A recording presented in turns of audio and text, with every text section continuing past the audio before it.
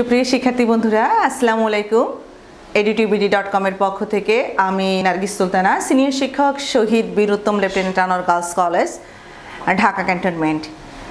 তোমরা জানো edutubd.com বাংলাদেশ সরকারের একটা educational sharing content web portal, যেখান থেকে তোমরা শিক্ষার্থী বন্ধুরা যাদের সঙ্গে আমাদের শিক্ষকদের কাজ তোমাদের জন্যই কিন্তু কাজ করে যাচ্ছে, এবং এই ভিডিওগুলোর মাধ্যমে প্রত্যেকটা বিষয় তোমাদের সামনে খুব সুন্দরভাবে কিন্তু উপস্থাপন করা হচ্ছে, চেষ্টা করা হচ্ছে।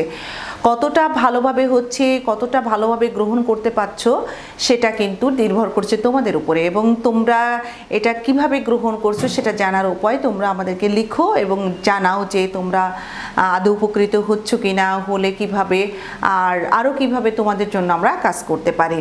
তো শিক্ষার্থী বন্ধুরা, এখন কিন্তু আমি প্রায়ই বলে থাকি যে লেখাপড়া একদম দূরে না, তোমার একদম পড়ার টেবিলে। যখন যে প্রশ্নটা তোমরা পারছো না বা বুঝতে পারছো না, তখন কিন্তু এই নির্দিষ্ট ভিডিওটা অন করে নিলেই দেখবে তোমাদের সামনে একদম ক্লিয়ার কনসেপ্টটা তোমরা পেয়ে যাচ্ছ। আমি হিসাব বিজ্ঞানের দশম অধ্যায়ের আজকে এই ভিডিওটার মাধ্যমে তোমাদের দশম অধ্যায়ের 10 নম্বর যে ক্রিয়েটিভ প্রশ্নটা আছে সেটা নিয়ে কিন্তু আলোচনা করব। এই প্রশ্নটা খুব একটা বোর্ডে আসে না বললে ভুল হবে, বিভিন্ন বোর্ডে ইতিমধ্যে এসছে, বিভিন্ন টেস্ট পরীক্ষার প্রশ্নতেও আসছে। এই ধরনের অঙ্কগুলো কিন্তু আসে যে আমাদের একদম নিট মুনাফা, মোট মুনাফা, বিশদ আয় বিবরণী, আর্থিক অবস্থার বিবরণী, এগুলো যে শুধু করতে দিবে অঙ্কের মধ্যে তা না, কিন্তু একটু আলাদা। আমরা অঙ্কটা এখনই চলে যাব এবং অঙ্ক করার ফাঁকে ফাঁকে আমি তোমাদের সাথে কথা বলবো। তো শিক্ষার্থী বন্ধুরা, এখন আমরা যে অঙ্কটা করব সেটা হচ্ছে আমাদের 10 নম্বর প্রশ্ন, 10 নম্বর সৃজনশীল, এবং এই 10 নম্বর সৃজনশীল প্রশ্নের ক নম্বর প্রশ্নটা আছে বা টোটাল প্রশ্নটা কি আছে সেটা আমরা একটু খেয়াল করি। যে তোমাদের দেখো, রহমান অ্যান্ড ব্রাদার্সের 2013 ও 14 সালের কিছু হিসাব এখানে দেওয়া আছে।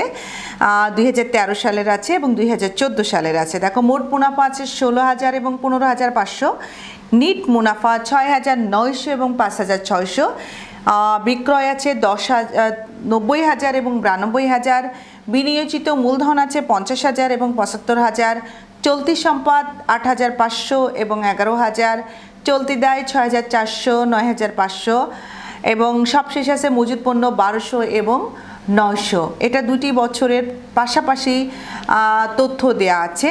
প্রশ্ন বলছে 2013 ও 2014 সালের পরিচালন ব্যয়ের পরিমাণ কত।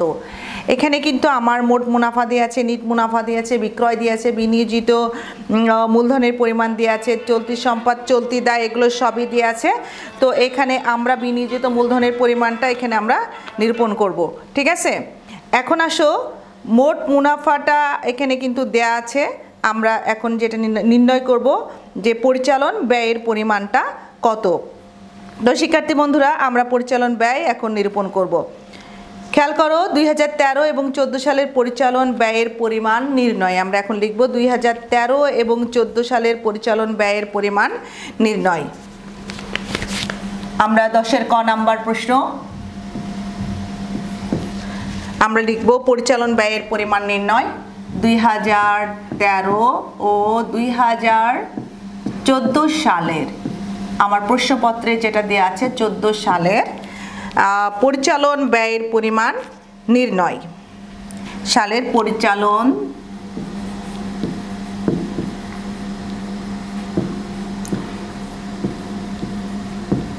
ব্যয়ের পরিমাণ নির্ণয়। 2013 এবং 2014 সালে পরিচালন ব্যয়ের পরিমাণ নির্ণয়। তো আসো আমরা ছক করে ফেলি।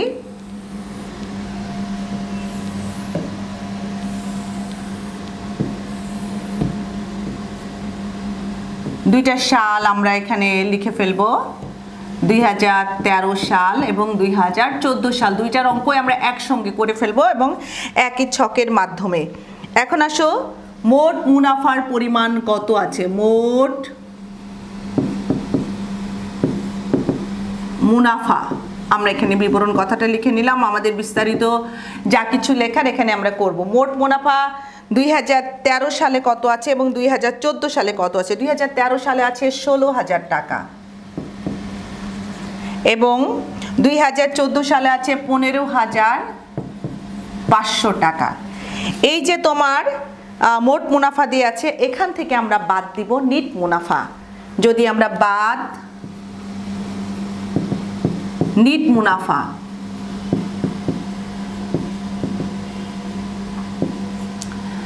আমরা মোট মুনাফার সাথে পরিচালন আয় যোগ করে ব্যয় বাদ দিই, দেওয়ার পরে আমরা যেটা পাই সেটা হচ্ছে নিট মুনাফা। এখানে যেহেতু তোমার নিট মুনাফাটা দেয়া আছে, এখানে আয় এখানে, তাহলে আমরা নিট মুনাফা থেকে, এই মোট মুনাফা থেকে যদি আমরা নিট মুনাফাটা বাদ দিয়ে দিই তাহলে যেটা পাবো সেটা হচ্ছে পরিচালন ব্যয়। এখন নিট মুনাফা 6,900 আছে 2014 সালে, 6,900, এবং 2013 সালে 6,900 এবং 2015 সালে 5,600। এই টাকাটা আমরা বাদ দিয়ে দিব। বাদ দেওয়ার পরে আমরা যেটা পাবো সেটা হচ্ছে পরিচালন মুনাফা। সুতরাং পরিচালন মুনাফা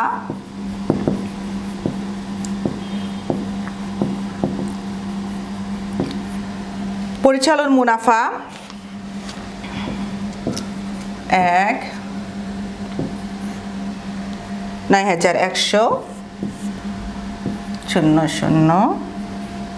9,900 তাহলে আমরা দুটা আর্থিক বছরের পরিচালন ব্যয় পেয়ে গেলাম। খেয়াল করো, এখানে নিট মুনাফার পরিমাণ দেওয়া ছিল এবং মোট মুনাফা থেকে আমরা নিট মুনাফার পরিমাণটা বাদ দিয়ে যেটা পেলাম সেটা হচ্ছে পরিচালন মুনাফা।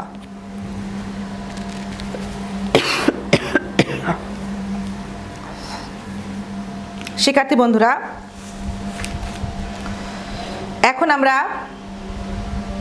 2013 সালের নিট মুনাফার অনুপাত এবং বিনিয়োজিত মূলধন আয় অনুপাত কত সেটা আমরা বের করব।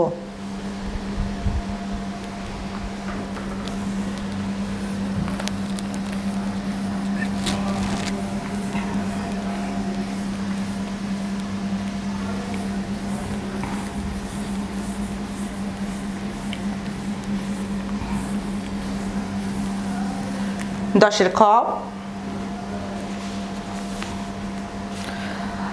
2013 সালে নিট মুনাফার অনুপাত এবং খ নাম্বার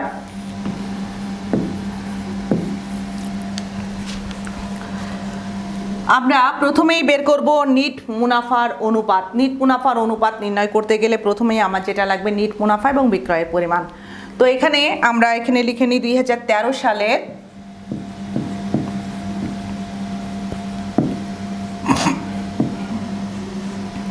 নিট মুনাফার অনুপাত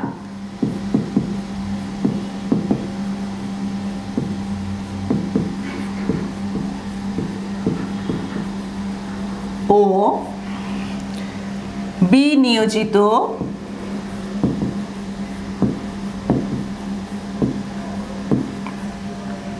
মূলধন আয় অনুপাত নির্ণয়।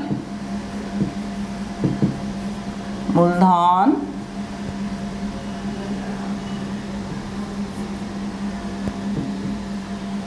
আয় অনুপাত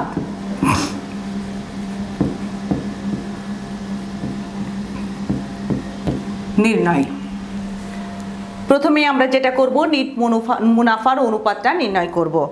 নিট মুনাফার অনুপাত করতে গেলে 2013 সালের জন্য, এটা কিন্তু 2014 সালের না, 2013 সালের জন্য আমরা এখানে লিখি, এখানে নিট মুনাফা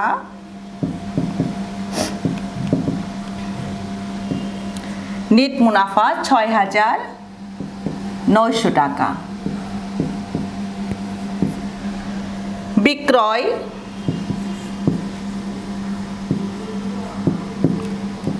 90,000 টাকা। এখন আসো, এখানে বলছে কি নিট মুনাফার অনুপাতটা কত। তো আমরা জানি নিট মুনাফার অনুপাত ইকুয়াল টু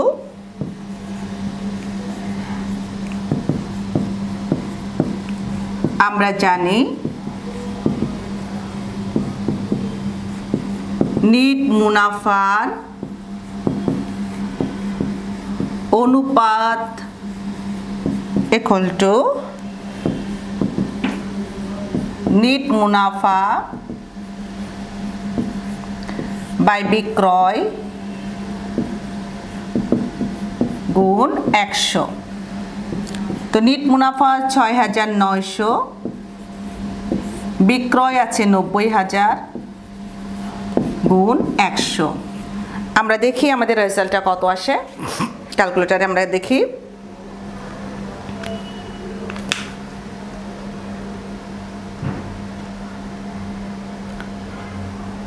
ছ৯০০ আরও ২টা শূন্য ভাগ ৯০,০০০ আসছে ৭.৬৬৬৬৭। অনেকগুলো, আমরা এখানে লিখব ৭.৬৭।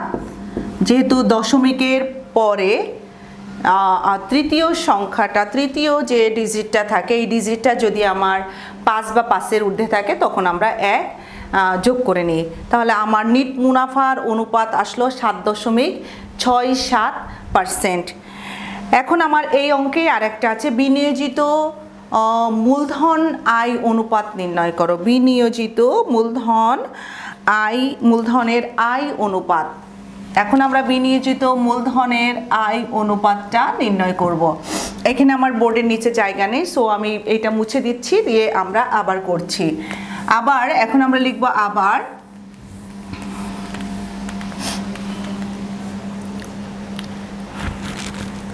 এখন লিখে আবার দেখি আমার বিনিয়োজিত মূলধনের আয় অনুপাত নির্ণয় করার জন্য কি কি লাগবে। এখানেও আমার লাগবে নিট মুনাফা। আবার নিট মুনাফা ৬৯০০ টাকা। এটাও কিন্তু ২০১৩ সালের জন্যই। বিনিয়োজিত মূলধন, বিনিয়োজিত মূলধন, বিনিয়োজিত মূলধনের পরিমাণ আছে ৫০,০০০ টাকা। বিনিয়োজিত মূলধনের পরিমাণ আছে ৫০,০০০ টাকা। তো আমরা লিখি,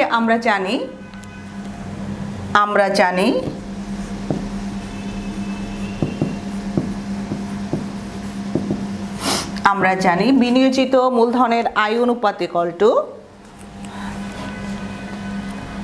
বিনিয়োজিত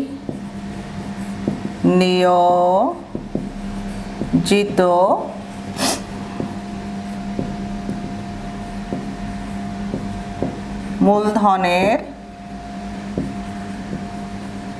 আয় অনুপাত ইকুয়াল টু নিট মুনাফা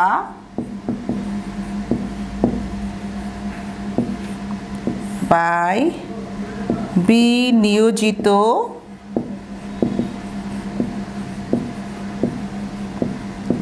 মূলধন গুণ ১০০।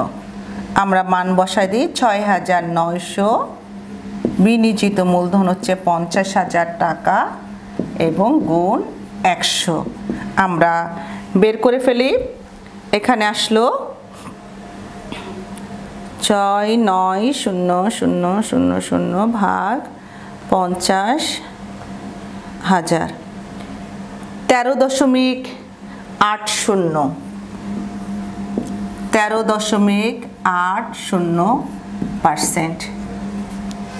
তো শিক্ষার্থী বন্ধুরা আবার খেয়াল করো, আমরা একটু আগে বের করলাম যে নিট মুনাফার অনুপাত বের করতে গেলে আমার লেগেছিল নিট মুনাফা এবং বিক্রয়ের পরিমাণ। আমরা নিট মুনাফা বাই বিক্রয় ইন্টু ১০০ করে যেটা আমরা পেয়েছিলাম সেটা আমরা নিট মুনাফার হার পেয়েছিলাম এবং সেখানে আমরা নিট মুনাফার হার পেয়েছিলাম 7.67%।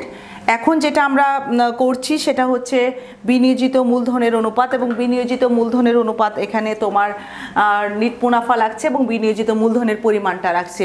আমরা জানি বিনিয়োজিত মূলধনের আয় অনুপাত ইকুয়াল টু নিট মুনাফা বাই বিনিয়োজিত মূলধন ইন্টু 100। এখানে নিট মুনাফার পরিমাণ হচ্ছে 6,900 এবং বিনিয়োজিত মূলধনের পরিমাণ হচ্ছে 50,000 টাকা, এবং আমরা এটা ক্যালকুলেশন করে যেটা পেলাম ওর সঙ্গে গুণ 100 করে 13.80%। তো খ নাম্বার প্রশ্নটা কিন্তু তোমরা এভাবে করে ফেলতে পারবে। গ নাম্বার প্রশ্নটা বলছে প্রতিষ্ঠানে 2014 সালের স্বল্পমেয়াদী দায় পরিশোধ ক্ষমতা যাচাই করো। আমি আগেই বলেছি যে এই ক্রিয়েটিভ প্রশ্নটা তোমাদের অন্য আর যে 9টা ক্রিয়েটিভ প্রশ্ন আছে তার মতো না। ওখানে যেমন তোমার বিশদ আয় বিবরণী, তোমার কখনো তোমার বিক্রিত পণ্যের ব্যয় নিরূপণ করতে বলা হয়েছে, কখনো মোট মুনাফা, কখনো আর্থিক অবস্থার বিবরণী, কখনো মালিকানা সত্ত্ব বিবরণী। তো আসো আমরা এখন 2014 সালের স্বল্পমেয়াদী দায় পরিশোধ ক্ষমতা যে যাচাই করে দেখব যে ক্ষমতা মানে কি পরিমাণ আছে, সক্ষমতা কি রকম সেটা আমরা দেখব। তাহলে এখন আমরা যেটা করব 10-এর গ।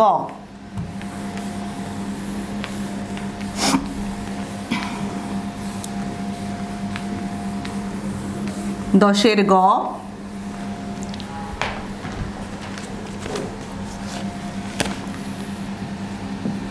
10 নম্বর প্রশ্নের উত্তর গ। আমরা লিখে নিই 2014 সালের, আমরা 2013 সালের কাজটা করলাম। 2014 সালের স্বল্পমেয়াদী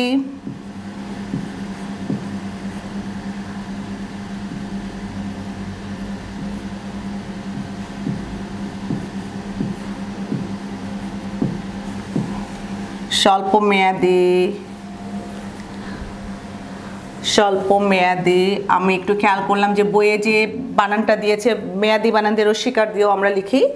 স্বল্পমেয়াদী দায় পরিশোধ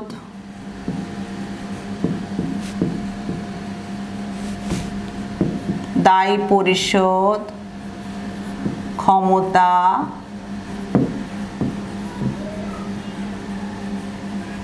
যাচাই। 2014 সালের স্বল্পমেয়াদী দায় পরিশোধ ক্ষমতা যাচাই। তা 2014 সালের স্বল্পমেয়াদী ক্ষয় আমরা প্রথমেই এর জন্য আমরা চলতি অনুপাতটা নিরূপণ করব। আমরা চলতি অনুপাত নিরূপণ করব এবং পরে তারল্য অনুপাত নির্ণয় করব। এরপরে আমরা বুঝতে পারবো যে তার দায় পরিশোধ ক্ষমতা কীরূপ আছে সেটা আমরা মন্তব্যতে পড়ে যাচ্ছি। তো আমরা প্রথমেই চলতি অনুপাত নির্ণয় করতে যাব। চলতি অনুপাত নির্ণয় করতে গেলে প্রথমেই আমার যেটা দরকার সেটা হচ্ছে চলতি সম্পদ। চলতি সম্পদ আমার লাগবে। চলতি সম্পদ, এখানে চলতি সম্পদ আমার 2014 সালে চলতি সম্পদের পরিমাণ আছে 11,000 টাকা। 11,000 টাকা। এবং চলতি অনুপাত নির্ণয় করতে গেলে আমার চলতি দায়ের পরিমাণও রাখবে, এবং চলতি দায়ের পরিমাণ 2014 সালে আছে 9,500 টাকা। চলতি দায় 9,500 টাকা। এখন আমরা লিখব আমরা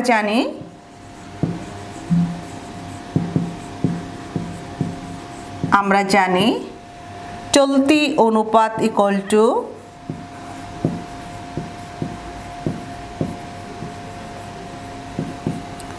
চলতি সম্পদ বাই চলতি দায়।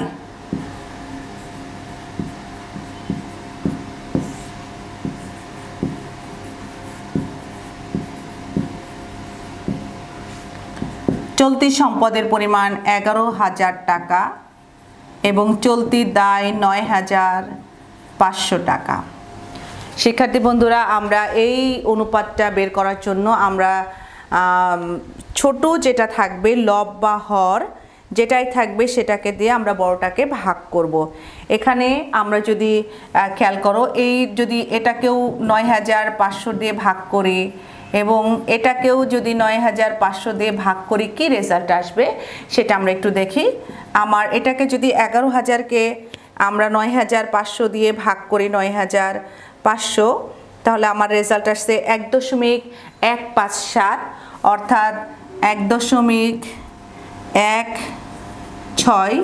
এবং নিচে আসছে 1। ঠিক আছে, এখন আমরা যেহেতু অনুপাত বের করতে হবে এ কারণেই কিন্তু আমি তোমাদেরকে দেখালাম। তোমরা যেহেতু এখন অনেক বড় হয়ে গেছো, ক্লাস 10-এ 9-10-এ পড়ো, তো এই ভাগটা আমরা এভাবে না দেখে আমরা ক্যালকুলেটরের মাধ্যমে এটা করে ফেলবো। তো 1.16/1 তার মানে 1.16 আমরা এখানে অনুপাতের চিহ্ন দিয়ে দিলাম /1। তাহলে চলতি অনুপাতের পরিমাণ দাঁড়ালো 1.16:1। এবার আসো আমার তারল্য অনুপাতের পরিমাণ কি রূপ আসে। তারল্য অনুপাতটাও কিন্তু আমাকে বের করতে হবে। এখন চলতি অনুপাত আমরা বের করলাম, এখন তারল্য অনুপাত বের করব। তো আমি মুছে দিচ্ছি, তোমরা নিচে করবে তারল্য অনুপাতের পরিমাণটা। আবার আমরা লিখব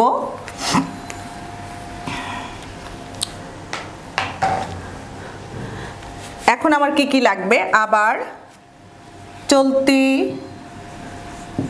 এখানে আমরা লিখব আবার চলতি সম্পদ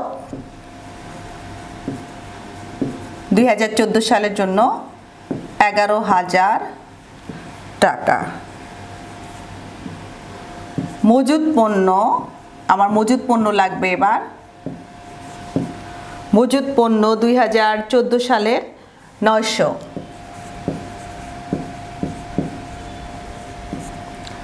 চলতি দায়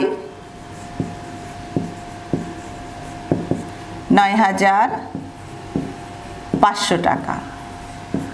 এখন আমরা লিখি, আমরা জানি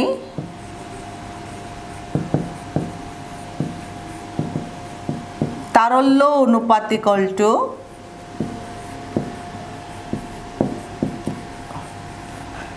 চলতি সম্পদ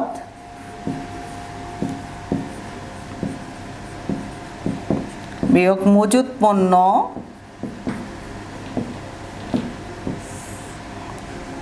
বাই চলতি দায়।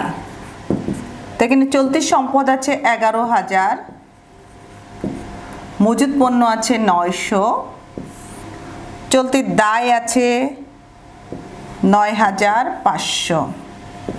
আমরা 900 টাকা বিয়োগ করব, 10,100 বাই 9,500। ঠিক আগের মতো করেই আমরা 10,100-কে 9,500 দিয়ে ভাগ করব। করলে যেটা পাবো আমরা 1.06:1। আমি একবারে দিয়ে দিলাম। এখানে তারল্য অনুপাত আসলো 1.06:1।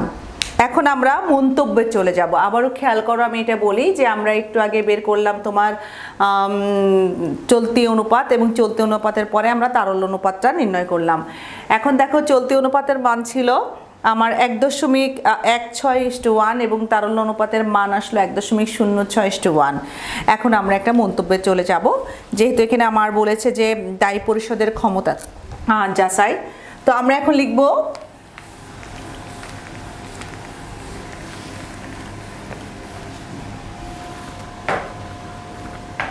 লেখো, আমরা পরিশেষে লিখব কি মন্তব্য। তোমার একটা মন্তব্য দিতে হবে, মন্তব্য বা পরিশেষে কিছু একটা তুমি দিতে পারো। মন্তব্য কথাটাও লিখতে পারো যে চলতি অনুপাত ও তারল্য অনুপাত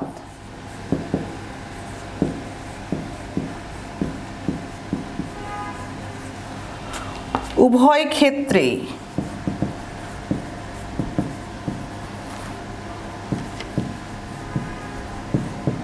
সম্পদের পরিমাণ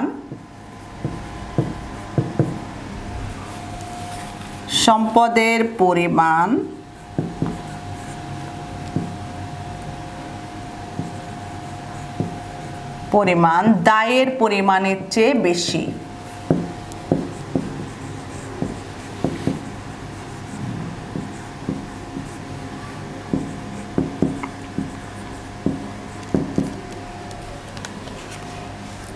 দায়ের পরিমাণের চেয়ে বেশি আছে। সুতরাং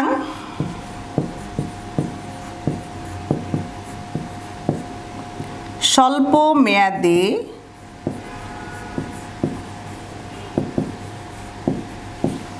দায়ী পরিশোধের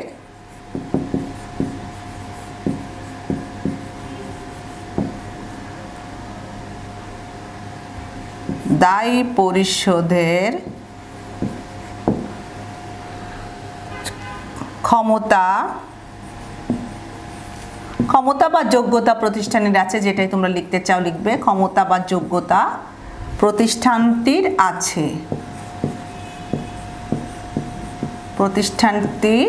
আছে, তবে আরেকটা মন্তব্য তোমরা এখানে দিতে পারো যে তবে চলতি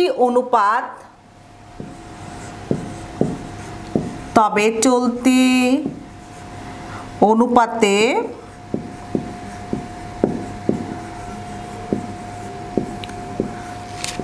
সম্পদের পরিমাণ যদি তুমি দিতে চাও দিতে পারো, না হলেও কোনো অসুবিধা নেই। তবে চলতি অনুপাতে সম্পদের পরিমাণ আর একটু বেশি হলে ভালো হতো, বা এরকম লিখতে পারো। তবে এইটুকু যেহেতু সক্ষমতা যাচাই করতে বলছে, আমরা এতটুকুই দিব। আর এইটা যদি তুমি দিতে চাও যে অতিরিক্ত কোনো মন্তব্য, নিজস্ব কোনো মতামত, সেক্ষেত্রে তোমরা দিতে পারো। তবে চলতি অনুপাতে সম্পদের পরিমাণ আর একটু বেশি থাকলে ভালো হতো, পরিমাণ আরও একটু বেশি থাকলে ভালো হয়। এই মন্তব্যটা তোমার নিজস্ব মতামত, এই মতামতটা তুমি চাইলে দিতেও পারো, না চাইলে কোনো দরকার নেই। তো আসো এখানে দেখো আমরা মন্তব্যে চলে এসেছি। মন্তব্য হচ্ছে চলতি অনুপাত ও তারল্য অনুপাত উভয় ক্ষেত্রে সম্পদের পরিমাণ দায়ের পরিমাণের চেয়ে বেশি আছে। যদি সম্পদের পরিমাণ দায়ের চেয়ে বেশি থাকে, তাহলে প্রতিষ্ঠানের কিন্তু স্বল্পমেয়াদী দায় পরিশোধের ক্ষমতা কিন্তু যোগ্যতা যেটা, সেটা কিন্তু প্রতিষ্ঠানটির আছে। তো শিক্ষার্থী বন্ধুরা, দশম অধ্যায়ের একদম শেষ অঙ্কটা 10 নম্বর ক্রিয়েটিভ প্রশ্ন যেটা, সেটা আমরা কমপ্লিট করলাম। এবং এই প্রশ্নটা তোমরা করবা, কারণ বিভিন্ন বোর্ডে কিন্তু ইতিমধ্যে এই প্রশ্নটা এসেছে। আমি অন্যান্য বোর্ডে দেখেছি, ঢাকা বোর্ডে আমার চোখে পড়েনি, কিন্তু অন্যান্য বোর্ডে এই প্রশ্নটা এসেছে। সুতরাং যে কোনো সময় যে কোনো বোর্ডে এই প্রশ্নটা আসতে পারে। তাছাড়া প্রি টেস্ট এবং টেস্ট পরীক্ষা আছে, সেখানেও তোমাদের এই প্রশ্নটা আসতে পারে। অথবা তোমাদের দেখা যাচ্ছে যে অন্য কোনো প্রশ্নের সঙ্গে তারল্য অনুপাত, চলতি অনুপাত বা প্রতিষ্ঠানের স্বল্পমেয়াদী দায় পরিশোধের সক্ষমতা যাচাই করো, এই ধরনের প্রশ্ন কিন্তু থাকতে পারে। তো তোমরা বারবার অনুশীলন করো। এবং দশম অধ্যায় কিন্তু আমি একদম সম্পূর্ণ অনেকগুলো ভিডিওর মাধ্যমে, 10-12টা ভিডিওর মাধ্যমে তোমাদের সামনে উপস্থাপন করেছি। এবং এই দশম অধ্যায় নিয়ে নবম এবং দশম শ্রেণীর শিক্ষার্থী বন্ধুদের আর কোনো সমস্যা থাকবে না ইনশাল্লাহ। এবং তোমরা ইতিমধ্যে আমার বিশ্বাস যে তোমরা বারবার অনুশীলন করছো, বারবার প্র্যাকটিস করছো, করার ফলে তোমরা এই অধ্যায়গুলো আয়ত্ত করে ফেলেছো ইনশাল্লাহ। তো তোমরা ভালো থাকো, আরও ভালোভাবে তোমরা পড়াশোনা করো, নিজেকে সমৃদ্ধ করো, নিজেকে গড়ে তোলো। এখন তোমাদের যে সময়, যে বয়স, এখন কিন্তু তোমাদের গড়ে তোলার সময়।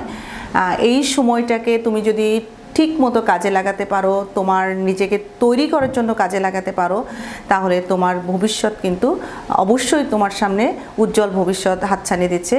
আমরাও চাই যে তোমাদের ভবিষ্যৎ আরও বেশি উজ্জ্বল হোক। বাংলাদেশ তোমাদের উজ্জ্বল ভবিষ্যতের দিকে কিন্তু আমরা তাকিয়েছি, এবং তোমাদেরকে নিয়েই কিন্তু যে সম্ভাবনাময় কথা বাংলাদেশের কথা বলা হচ্ছে, সেটা কিন্তু তোমাদেরকে নিয়েই স্বপ্ন দেখা হচ্ছে। সুতরাং এই স্বপ্নটা তোমরা নিজেদের মধ্যে ধারণ করো, এবং তোমরা এক একজন সমৃদ্ধশালী মানুষ হও, এবং বাংলাদেশও কিন্তু একসময় তাহলে সমৃদ্ধশালী দেশ হিসেবে গড়ে উঠবে। তো সবার প্রতি শুভকামনা। আল্লাহ হাফেজ।